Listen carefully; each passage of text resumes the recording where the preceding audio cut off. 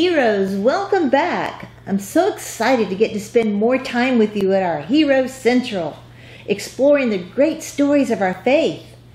All the stories so far have been focused on people who already knew how to do what our hero verse says. Do good, seek peace, go after it. Let's say that verse together. Flame, you want to lead? Yeah. All right, kids. Ready? Psalms 34, 14b. Do good, seek peace, and go after it. Oh, that was excellent.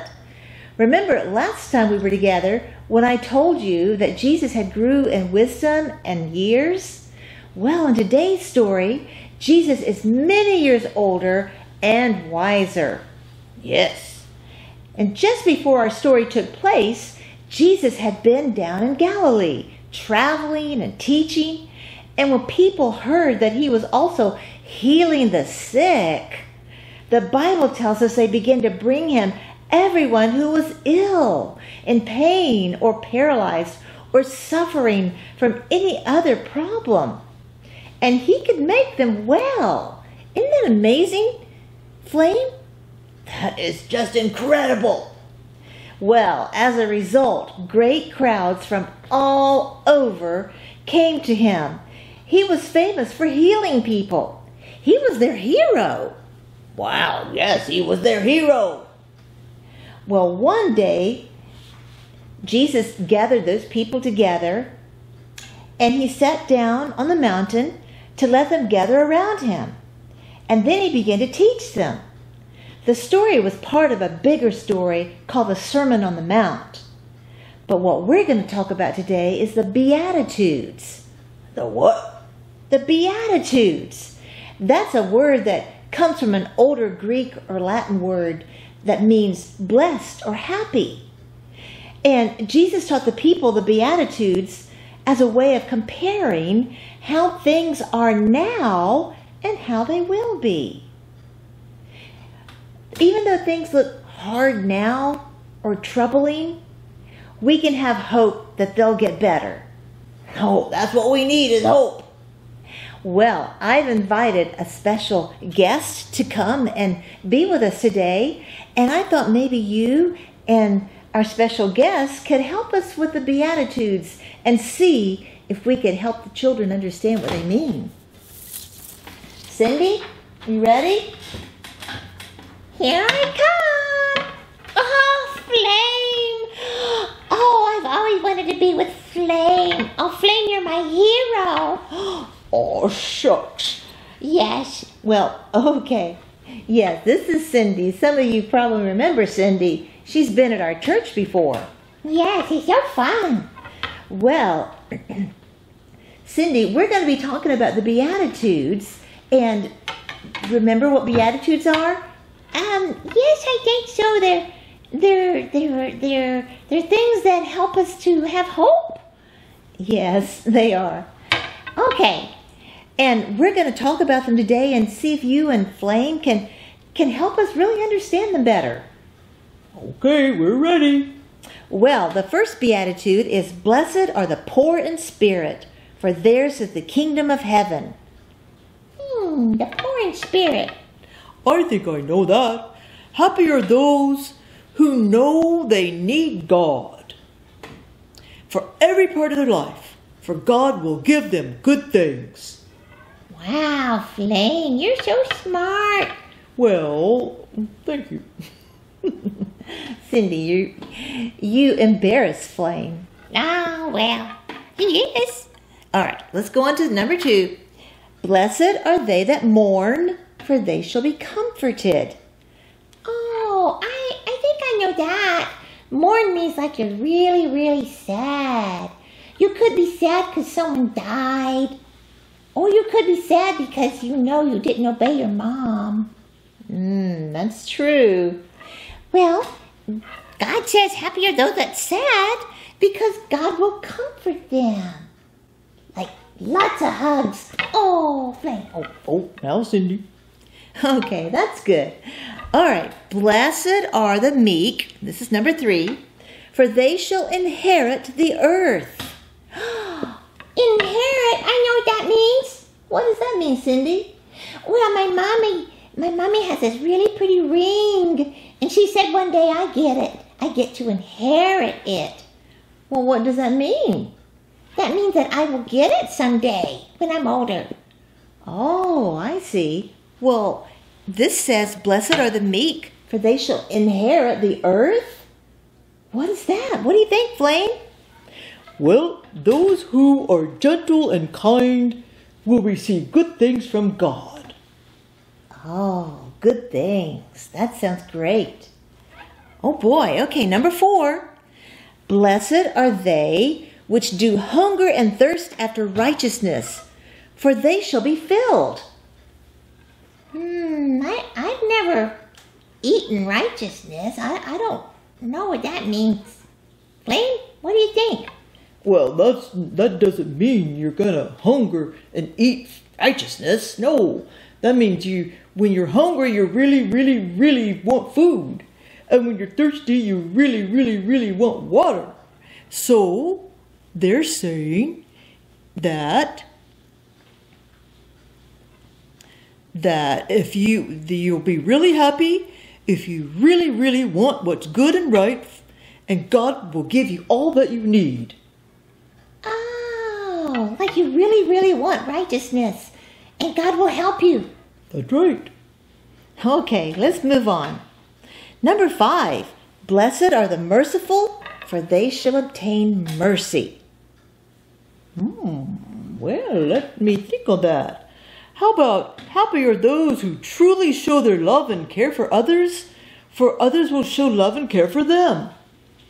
Hey, that reminds me of the golden rule. Treat others as you want others to treat you. Well, Cindy, that's pretty good. That's true. Okay, number 6, blessed are the true in heart, for they shall see God. What about happy are those who truly try to be good and do kind things, for they shall see God's goodness all around them. Well, that's a pretty good idea, Cindy. Good job. Number 7, blessed are the peacemakers, for they shall be called the children of God. Oh, peacemakers, I know what peacemakers is. Try to make peace. My brothers and sister, they're always arguing and fussing, and I try to get in there and say, don't do that. God doesn't like that. That's true. That's being a peacemaker. Well, happy are those who want peace. With everyone they shall be called the children of God, showing love and kindness, just like God does for us. That sounds really good. The children of God. Wow. Okay, and this one we're going to have for our last one. Blessed are they which are persecuted for righteousness' sake, for theirs is the kingdom of heaven. Blessed are ye when men shall revile you and persecute you, and say all manner of evil against you, falsely for my sake. Rejoice and be exceeding glad, for great is your reward in heaven. For so persecuted they the prophets which were before you. Wow, the prophets before us were persecuted? Oh yes, greatly. Well, at school sometimes little Bobby calls me a name, and I don't like that. Well, what do you do? Well, the first time it happened, I hit him. Oh no, Cindy. But then now, I know not to do that, and I just walk away. Well, that's great, because you know what? When you walk away, you're doing what God wants you to do. You're trying to be good. And God's going to reward you. He's going to give you lots of rewards in heaven. That's wonderful. Wow, that's so great. Well, all of these were the Beatitudes that God gave us. And He wants us to know that in our darkest times, when it's really hard, He gives us hope that things will get better. And that's what we want to think about today, that God's heroes have hope. Wow, that's great. Let's think about some other things in our life that are hard to do and see what you think about that, okay? It's good to eat your vegetables because... Yuck. Oh, now, Cindy. But vegetables? Broccoli. Well, I think I know. It's good to eat your vegetables because it helps you to grow big and strong. It helps you to be smart and it helps your body to grow like it should. Really? Oh. Okay. I'll try. Okay, Cindy. What about it's good to do your homework because... Homework? Yes, Cindy, it's good to do your homework because it'll help you be smarter and learn what the teacher's trying to teach you and follow directions. Uh-oh. You mean I can't use the excuse anymore that my dog ate my homework? No. Okay, I will do my homework. It'll make me smarter. Yes. I didn't know that. Okay. All right, one more. It's good to pull weeds out of a garden, even when it's hot and buggy outside. Oh, I know that one. I helped my grandma pull the weeds out of her garden because she says the plants will die if we don't. And I like the plants she has in her garden, not some of them. I like the watermelon, really good. Well, there you go, Cindy. It's hard to do it, but it's good in the end. Wow, that's really a good idea. You know what? I have a song. I would like to sing a song. Okay? Okay.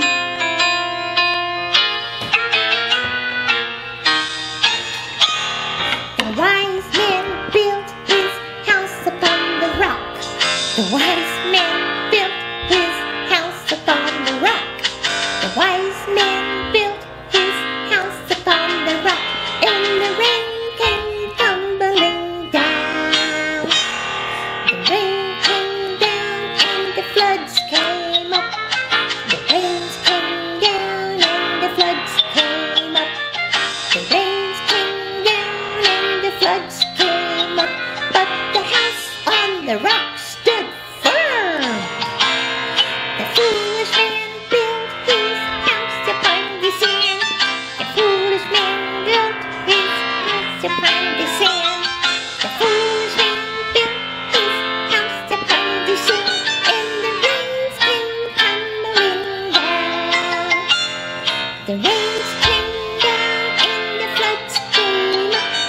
The rains came down and the floods came up. The rains came down and the floods came up. And the house on the sand went splat. Wow. Cindy, that was great. So you see, the wise man listened to God, and when bad things happened, God was able to help him through. Wow.